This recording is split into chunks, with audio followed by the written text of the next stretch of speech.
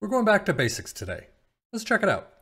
This one is called Defensive 4-4-2 Park the Bus. So I'm not expecting huge things with our three teams, although you never know with Ipswich Town being in the championship, being kind of halfway down the table, Aston Villa too in the Premier League. But this is a standard 4-4-2, as you can see. We are going to see, I mean, it does have some somewhat non-standard positioning, no-nonsense center backs and things like that. So we'll see what it does with our three teams of Liverpool, Aston Villa, and Ipswich Town in the championship. So let's head to the Premier League and see how they did. Well, clearly not good.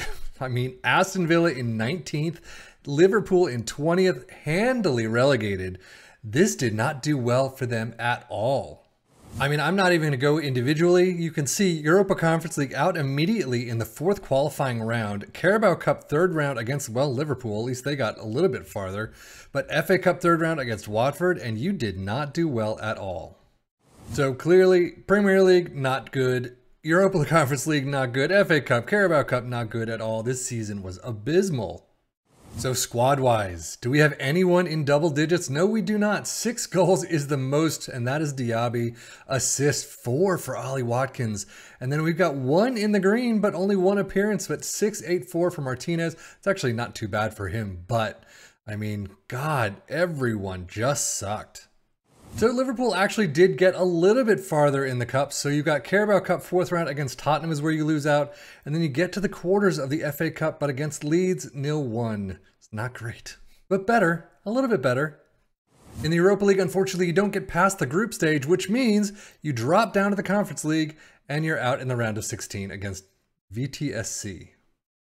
So overall, Premier League, you are absolutely dead last in the league. I'm sure a lot of Evertonian and Manchester United fans are just thrilled about this. But Europa League, you're out. You actually got dropped down to the Conference League and you're out there. FA Cup, Carabao Cup, not great. But you do get to the quarters of the FA Cup, but still. Overall, this season is just... Squad-wise, you can see Gravenberch actually went out on loan to San Sebastian, but still... I mean, goals 7 apiece for Nunez, Jota, Gakpo, and Szoboszlai. Assists 8 for Szoboszlai. And you still didn't get, I mean, you couldn't get above Aston Villa.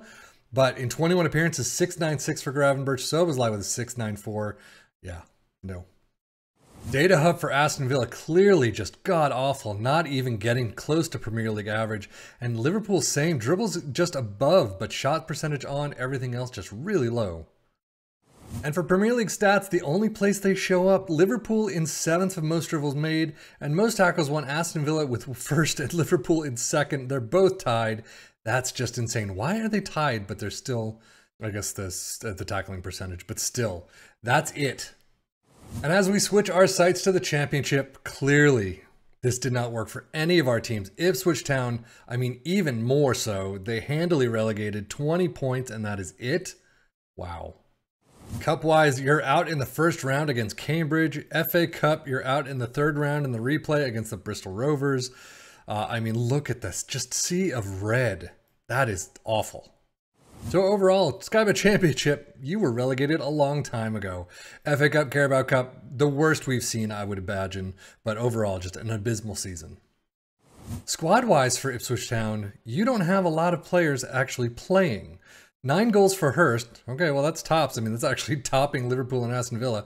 5 assists for Leif Davis and Wes Burns and Luongo. Average rating 6.83 for George Hurst is the top.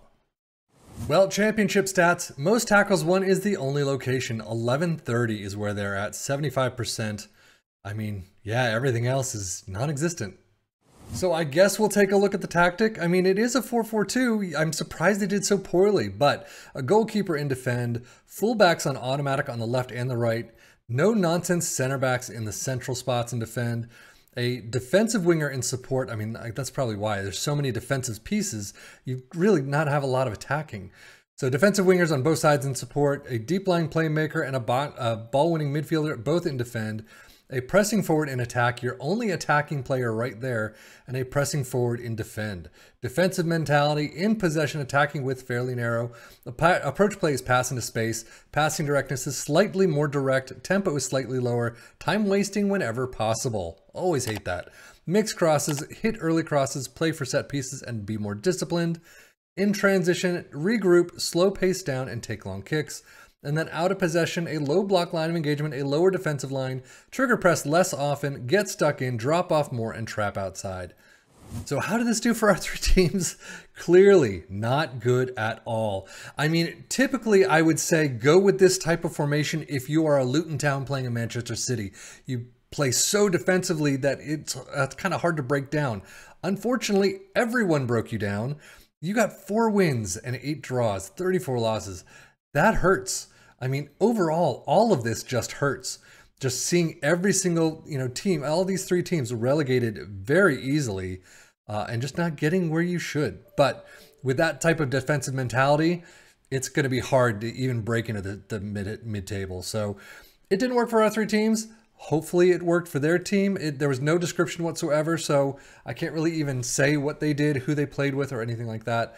I can't even say that if you took control of this, you could do a little bit better yourself, but hopefully a little bit. But, defensive minded, at least some of these teams you can play attacking wise and you can get some points there. But this time, no, it didn't work at all.